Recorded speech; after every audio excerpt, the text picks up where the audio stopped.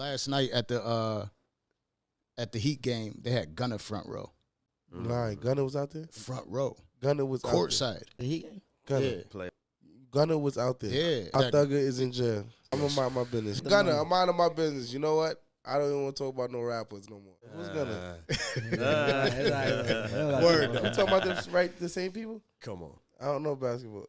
Listen, I don't want to talk about no rappers no more. You know what? They're all disappointing. Hold on, let me look into the camera. We don't want no awards. We don't want to be associated with you guys. Okay? I want to say this very polite and very decent. Okay, guys? We don't want to be associated with you fucking rappers.